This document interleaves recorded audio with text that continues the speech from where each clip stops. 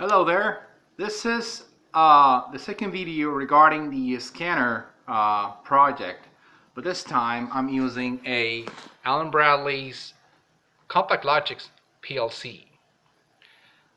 For the rest, it's pretty much the same. I'm using here a breadboard to couple the 24 volts to 5 volts that I use in the separate motor circuit. So these two outputs here are wired to some optocouplers, and then I get 5 volts to pulse the separate motor.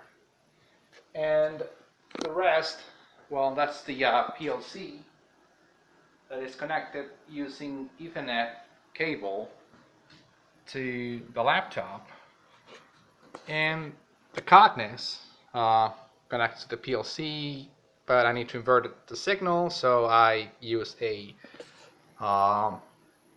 PNP transistor and a resistor to invert the output from the Cognis checker. So the logic was developed using RS Logix 5000 version 20, and it's pretty much the same. I'm also using indirect addressing. I got the controller tags. I try to optimize that. So I made a matrix array here, which is where I store on these matrix values the positions at which the symbols are detected, these two symbols, as usual. It's pretty much the same piece of paper, and the same stuff. So the program on the checker has not been altered. I just made a new logic for the new PLC, and it's pretty much the same stuff, except there were some changes made to the logic, of course, because addressing is totally different on Compactlogix than it is with Micrologix and SLCs.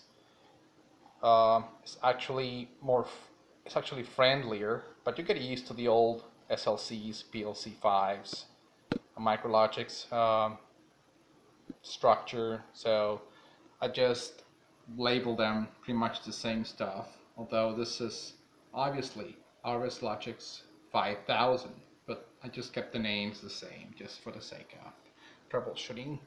But I just added some wrong comments just to remind me what this wrong was doing, and of course it's running in the background. This is Ethernet IP is really fast. It's not like RS-232. This is really fast.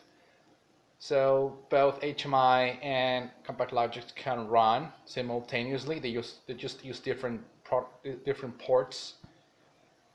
So I'm going to start the process. So by pressing this button here, which is called Go to Home, you can really start seeing how the current position display is decrementing, and the axis is slowly moving back home. That's referencing itself. So this is like a scanner. It's kind of an axis. So it's controlling the axis first, and it's to be referenced because it's got no encoder on itself. So the way after power up, it will move home until the home switch is triggered, and then it will send the count value to 0. In this case, it will wait for 2 seconds, and then it will start the scanning process. So now it's scanning, and you can start seeing where the checker found the first symbol and then the second symbol. And there should be apart about 150 or 145 pulses apart. That is close. So there you have it. It's the same system, but now using a much newer PLC from Allen Bradley. And of course everything is open source. The HMI is open source. It's a wonderful project that these guys behind HMI Advanced created. Thank you. guys, for such a great product. And you can even go to eBay and purchase an additional set of like objects, like different gauges or instruments you can add to your HMI will like even better. So it's a great project. Hope you guys keep it alive, adding new drivers to it. Well, that's all for me. Hope you liked the video. Comment if you like, and thanks for watching.